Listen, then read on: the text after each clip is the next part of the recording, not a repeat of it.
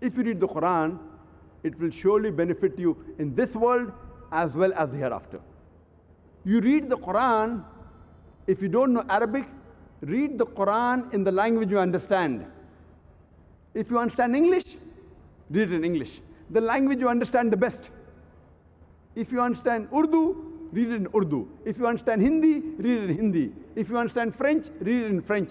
If you understand German, read it in German. Read it in the language you understand, irrespective whether you read the English translation, the Urdu translation, the Hindi translation, the French translation, or German translation. At least read the translation of the glorious Quran so that you can understand the message of your Creator.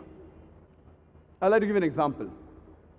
Suppose a very close friend of yours, who's a German, he comes from Germany, and he spends a couple of weeks with you in Bombay.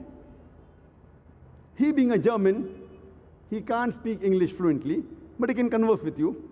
He spends a couple of weeks in Bombay, and when he goes back to Germany, he writes to you a letter in German.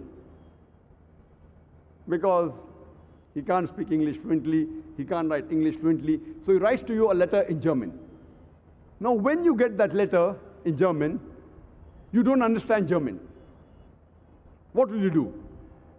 But natural, because he's a close friend, you will have that letter translated. You'll want to know, what did your good friend tell you from Germany? You will have that letter translated. Don't you want to know what is the message, the last and final message given by a Creator, Allah subhanahu wa ta'ala?